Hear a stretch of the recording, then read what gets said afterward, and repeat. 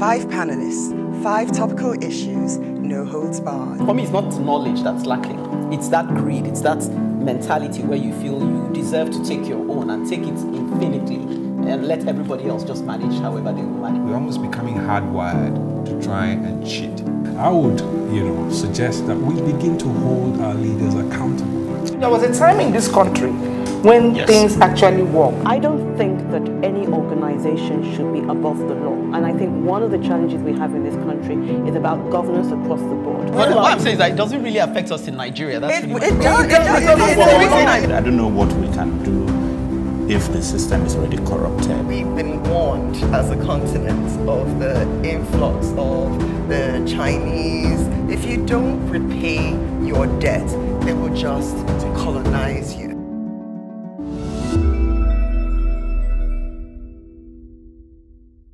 Hi, fellow advocates. One thing that goes without saying at this time is that we're all in it together. A hungry man is an angry man. The Nigerian government announced that Lagos State, Ogun State, and Abuja will be on lockdown for 2 weeks and that the most vulnerable will be given palliatives to help sustain them during this period. We were informed during the president's broadcast that the poor would be given 20,000 naira each, among other things. 2 weeks later, I'm yet to hear that anyone has received this money. Prior to the lockdown, Nigeria was already teetering on the brink with a very high rate of unemployment and insecurity engulfing the nation. Nigeria was described as the poverty capital of the world. That should tell you how bad things were then. With the arrival of the coronavirus pandemic and the proposal of a lockdown, it was extremely vital that we got access and distribution of palliatives right. But it seems that this has not been the case, and now we have an even bigger insecurity problem on our hands. In the last 2 weeks, I have seen lots of videos with citizens crying out for food, light, and monetary assistance. Many have taken to the streets to protest, and latest reports confirm that armed robberies are on the increase as people have become desperate. Many youths now line the roads, defying the lockdown and begging for money. Many estates have had to step up their security to keep the impending siege at bay. Even the security operatives manning the lockdown are also begging. A few days ago, we received news that the lockdown will be extended indefinitely or for as long as is necessary.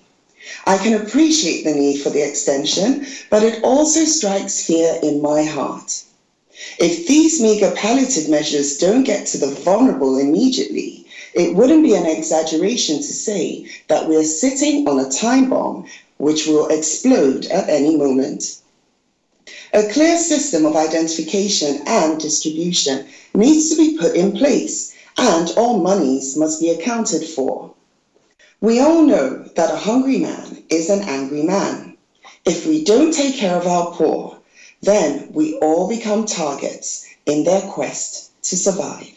So my point is, I think Uche's advocacy actually speaks to the earlier point we raised during the earlier discussions about how the government didn't really think this thing through in terms of the lockdown, because people are getting really angry.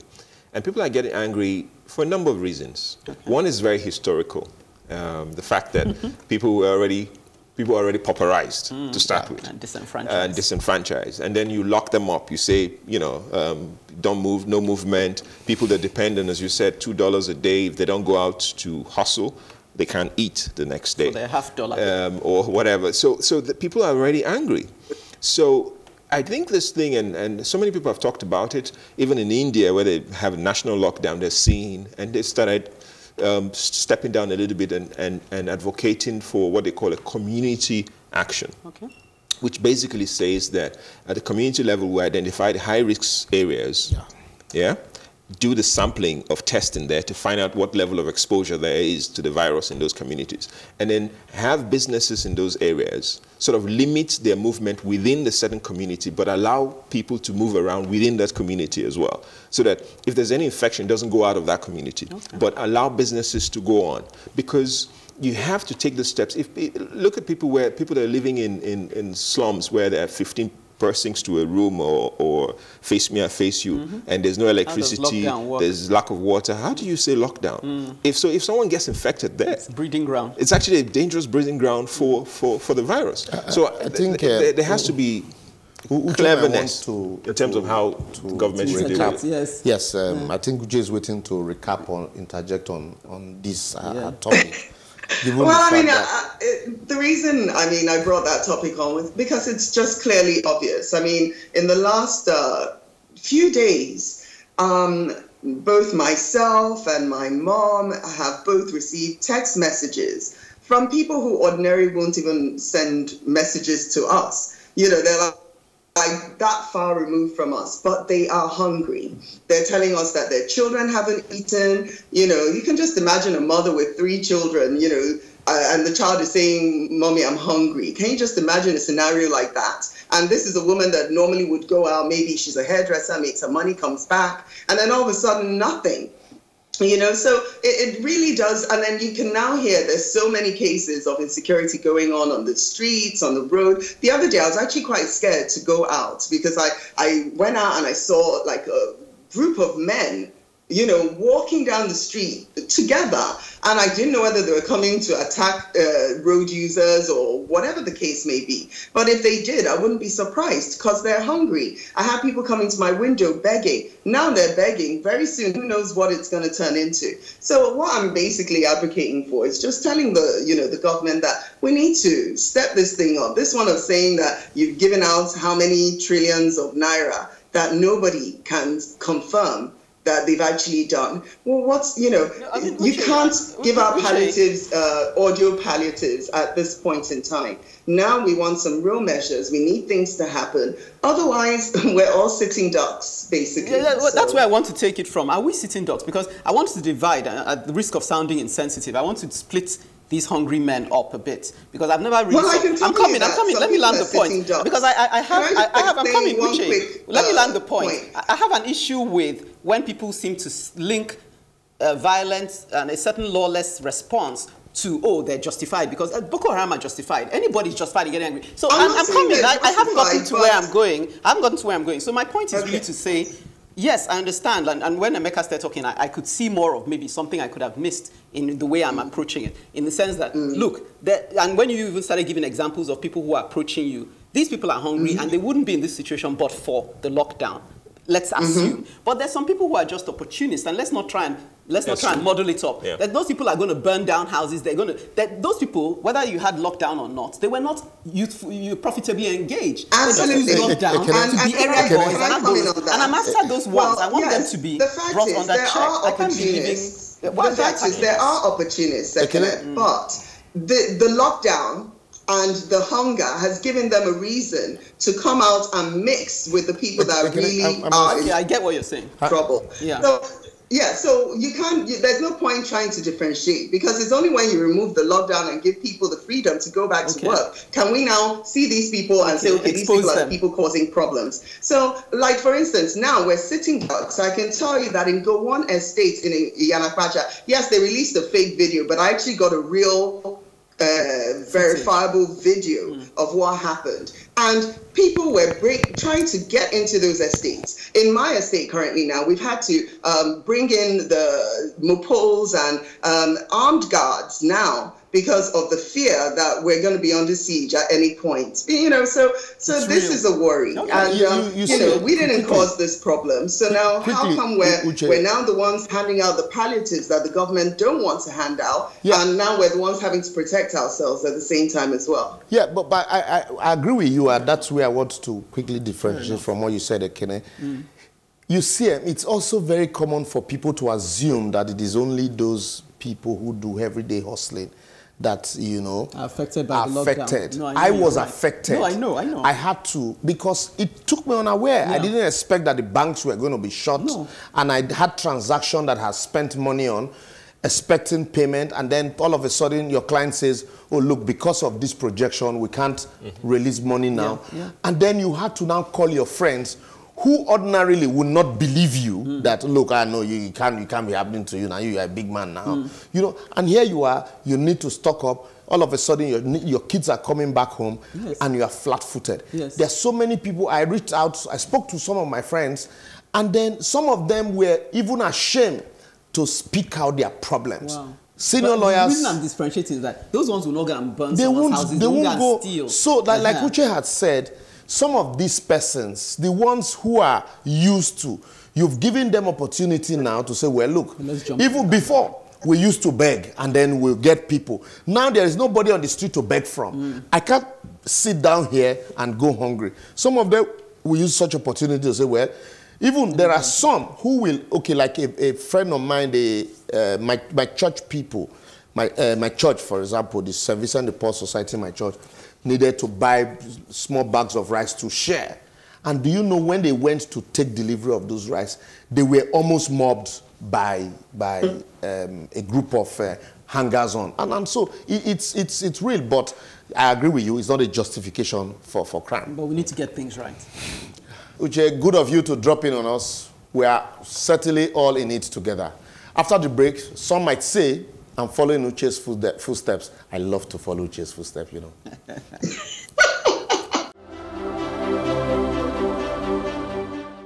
If care is not taken, soon the poor will have nothing to eat but the rich. It's a saying common to us in Africa because of lack of care for the poor by the rich. But I'm afraid if care is not taken, that saying might soon be a reality than just a white saying. COVID-19 will bring out the beast in all of us. While it has been argued that the cessation of movement, physical distancing measures, and the prohibition of mass gathering remain the most efficient and effective way of reducing the transmission of COVID-19 virus, can our society and system actually sustain these measures against our current economic and infrastructural reality? Then a jam question for government to answer, not be you. The president in his nationwide address to Nigeria on the 13th of April 2020 answered the question in the affirmative when he admitted that the sustenance of about 75% of Nigeria depend on their ability to go out, as their livelihood depends on their daily hustling.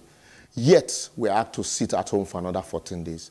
And nobody is bothered about our hustling or pay, as even the little we had stock went bad because of power failure to preserve it. Double jeopardy, you will say. You'll be very shocked to find professionals like medical doctors, lawyers like me, engineers, architecture, among this bracket of hustlers who depend on daily coins to sustain their livelihood, majority of whom are running SMEs. So don't think it's only tomato or pepper sellers that depend on daily hustling to feed.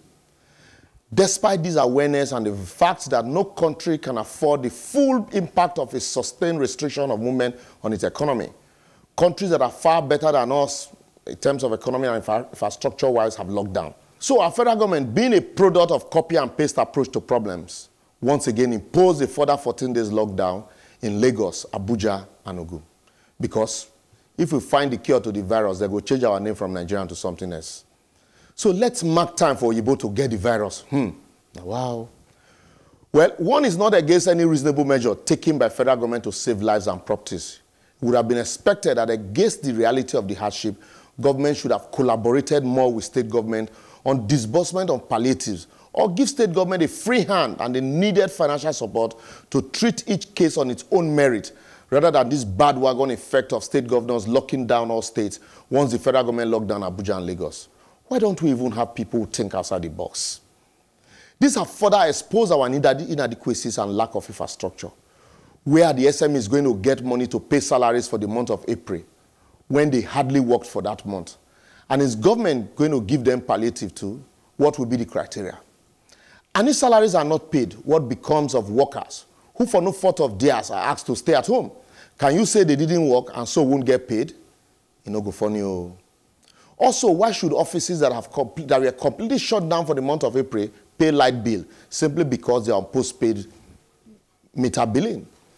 with most bills even estimated, than another kettle when nobody don't even think. If I raise the issue of pay-as-you-go taxes, that one is a whole topic for discussion for another day. Without a social security in place, how do we sustain the poor? Some who are already restless, as armed robbers started attacking, some states, as reported in Lagos and Ogun recently. Please don't tell me about the social intervention program of the federal government, as the initial disbursement is still creating a whole lot of controversy, as those who are said to have benefited are yet to receive anything, while those disbursing are said to be smiling to the bank. Not be me talking on a National Assembly, go and ask them.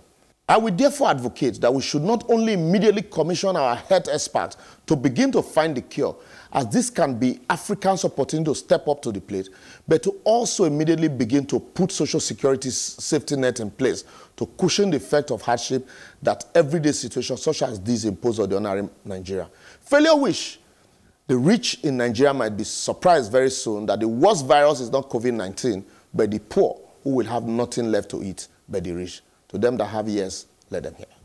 Okay, let me take it from our last advocacy, Uche's, and then link it to yours. My sister, because she lived in South Africa for a while, she was giving us, what looked like what was lying ahead of us. And she said, oh, the people in South Africa are already burning schools. And I said, your people are too angry in South Africa. Every small thing, they burn schools and houses. Very short-sighted. So I get annoyed when people use anger as a reaction, but I sympathize. I'm now saying to myself, okay, those of them who want to be angry, let them be angry. Some of us need to now focus our anger on being constructive. We don't have a welfare state. We've never had. It's not going to manifest overnight. But let's not leave this COVID-19 era and go back to business as usual, because what it has exposed is that the gap is too wide. The people who don't have nothing. And even like you're saying, with this COVID-19, even those who thought they had are slipping into the have-nots. Yes. We need that welfare system to begin to, people need to be drafting it now, campaigning for it. All this nonsense, generator ban bill and rubbish they've wasted our time with. That's not what we need. The country needs healthcare, bills that ensure that we get a certain minimum amount of investment in our healthcare systems, bills that deal with the weakest link. Because for me, a country is only as great as its weakest link. So widows, the poor people, the orphans, the people who don't have, they need to have. Those people who are in slums, we need to cater for them, because if we don't do that, I'm sorry, we're not going anywhere. We're going backwards. So let's prioritize that. It's enough of all this buying jeeps to deal with bad roads, buying generators to deal with bad. We now need to say, what can we do so that at the very minimum, people can have a lifestyle that doesn't make them like animals, where all they can do now is get angry. Imagine, you get angry and then what? For me, it's a pointless reaction. Sorry, Emeka, because for me, I'm thinking ahead, looking at the crisis ahead of us. At the end of April, small and medium-scale enterprises are going to pay salaries. First, depending on the mindset of the man who is at top there, oh, these people have not worked. I have not worked.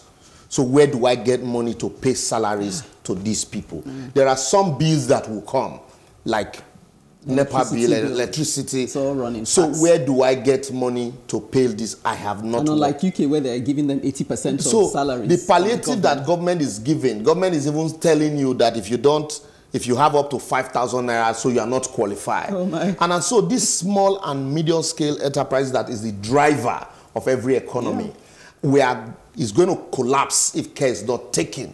And so some of the people that are working in these sectors, a lot of them are going to fall down the ladder also. Some of them who are at home now thinking that, somebody asked me yesterday, why will, the telecom companies bring out 3 billion naira, for example, to pay wages when they believe that, majority of these people have not worked. That's a big company. I'm not sure I like that logic. No. And I told him, I said, look, for you people, we are working because we are paying, we are recharging our phones. That's even different. Somebody like me, I have not worked since, even before the federal government lockdown. The state government lockdown, I had locked down the office. Yesterday, I had to go pay, or day before yesterday, I had to go pay NEPA bill for last month because I'm on estimated billing. We have been on that back and forth. I can imagine some other person, and I have staffs to pay at the end of the month. Oh, wow. And so many other people. I can't deny them salaries, even though I don't have. Yeah. Because, so all of this, I need government to be thinking. So how do we ensure that, this goes back we cushion this gap? So this goes back to, like Kenneth says, goes back to the discussion we had, the last advocacy about Uche's advocacy, a hungry man. the angry, hungry man. or the hungry, angry man. Yeah, we're also angry. Don't get it wrong. The point is this, and I've said this before. We need to let people think solutions. Yes. What we're doing is just reacting to how do we stop the spread. And the one-track mind we have is, oh, let's isolate, social distances. But there are very many other things that we can do, because this virus just doesn't have consequence on our health. It also has the consequences on the health of our economy. And health of our economy has far more reaching consequences, because what will happen is there'll be more suicides, there'll be more people out of work, there'll be more people who fall sick because they don't even have access to health care, generally speaking. So, I mean, on the palliative side, I read the CBN intervention, 50 billion for SMEs, but that's a drop in the ocean to start with. And it's not even it's not a grant. We don't know how they'll get it. It's actually a loan. Okay. So it's actually loaned, but low interest loans. There's another 100 billion that the CBN has set aside for healthcare industry as well. We just want it to get to the right people, though. But the question is, there has to be a holistic plan for how to deal with this problem. Beyond, because oil, as Libera said, has dropped on the 30s. So we have a major crisis coming at us, full steam ahead. I think there has to be more discussions. We need a national leadership to step up to, the biggest challenge. Or delegates. Yeah, the biggest challenge like this in any economy is not really, it's a feeling of confidence. That's what makes people spend. That's what builds positive momentum. And when you're just hearing the anger and the negative vibes, but we need to have someone, and I hope that the vice president, who I think is one of the more cerebral, yes. should step up. This is the time he should step up and talk to the people more. Yeah. It's when you're having serious-minded discussions like this, and it's over before it began. You may be thinking. We'll be back again next week, same time, same channel. Do keep your comments coming on Facebook, Plus TV Africa, #TheAdvocateNG, or on Twitter and Instagram, @PlusTV, #TheAdvocateNG. To catch up with previous broadcasts, go to plustvafrica.com/TheAdvocate. Don't forget to subscribe to our YouTube channel, Plus TV Africa. Till next time, let's keep advocating for a better society. Bye. Bye.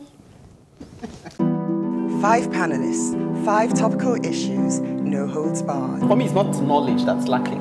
It's that greed, it's that mentality where you feel you deserve to take your own and take it infinitely and let everybody else just manage however they will manage. We're almost becoming hardwired to try and cheat. I would, suggest that we begin to hold our leaders accountable. There was a time in this country when things actually work. I don't think that any organization should be above the law. And I think one of the challenges we have in this country is about governance across the board. What I'm saying is that it doesn't really affect us in Nigeria. That's It does. I don't know what we can do if the system is already corrupted. We've been warned as a continent of the influx of the Chinese. If you don't repay your debt, they will just colonize you.